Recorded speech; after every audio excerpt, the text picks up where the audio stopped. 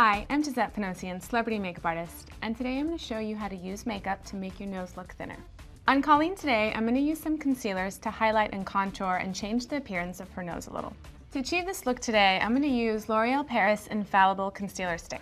I'm going to start by using a small flat concealer brush and use a concealer that's a few shades darker than Colleen's skin tone. I'm just going to load up the product onto my brush, and you want to just go around the bridge of the nose and shade and contour, working down the nose. And you want to be very subtle about this and make sure to blend. You can use your ring finger to do so because you don't want to leave any harsh lines, because you don't want people to really see that there's makeup on there.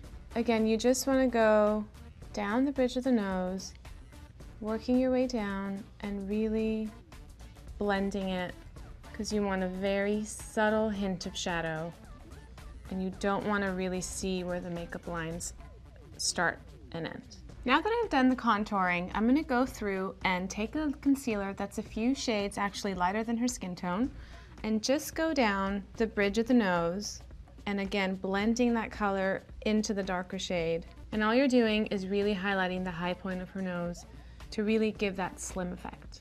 Another quick little tip, if you're trying to take focus away from the nose, is really playing up maybe a lip color or really playing up the eyes to draw attention away from the nose. One final tip is, instead of parting your hair straight down the middle of the face, you want to have a side part like Colleen to really take away any harsh line going straight down the middle. That's really going to put emphasis on your nose.